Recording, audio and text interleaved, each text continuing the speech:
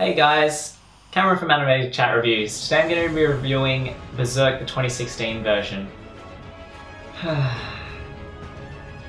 story revolves around Guts, also known as the Black Swordsman, who seeks refuge from the demonic forces that chase him and Casca.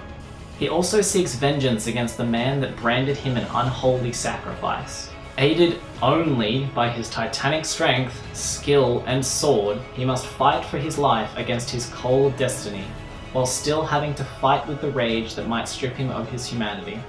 Berserk is a dark and brooding story of an outrageous swordsman and ominous fate where scary monsters, demons, and undead just appear out of nowhere. If you're okay with CGI being the main use of animation, like Agent, then you'll be okay with this anime. However, if you're not, then this is going to be a real struggle for you to watch. You can already feel the dark overtones to this anime from the very beginning. The smell of blood is in the air before the first shedding of actual blood. This is not an anime for the light-hearted. It does have quite graphic scenes and some sexual themes as well. The plot begins with Guts, who has now been branded for death and destined to be hunted by demons until the day he dies. He sets off on a journey to try and defy this gruesome fate, as waves of demons, undead, and beasts alike pursue him.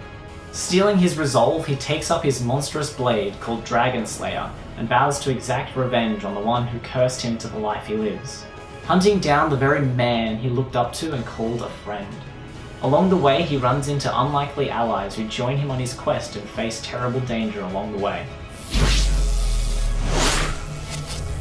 The characters of this anime are quite intriguing. The main protagonists of the series are Guts, a tall, muscular warrior with short hair, a body full of scars, and a monstrous two-handed weapon called Dragonslayer.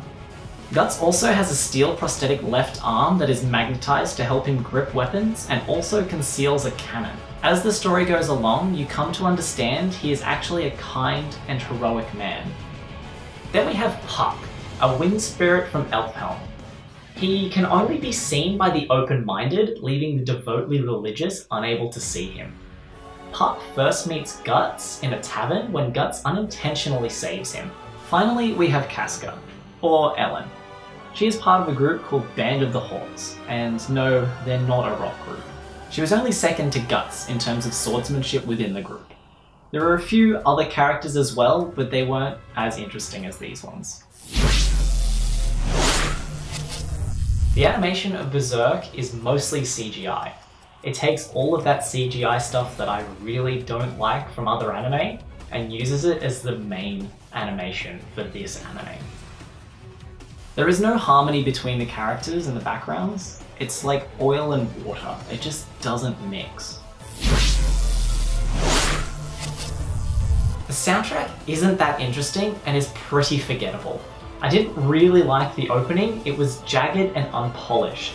The closing was a bit better, but nothing to write home about. The voice acting doesn't work for the scenes, especially the fight scenes, as the intensity just isn't there. Overall, I'm pretty disappointed with the 2016 version of Berserk. It's mostly about the fight scenes and the killing, and the story is just really weak. The characters themselves have no development and they're very generic. The characters are all pretty useless, with Guts being the only one that seems to do anything. The animation actually hurt me to watch and was the worst part of this anime. The soundtrack as well, being not that interesting, brought this anime down. Overall, I'm giving the 2016 version of Berserk an F.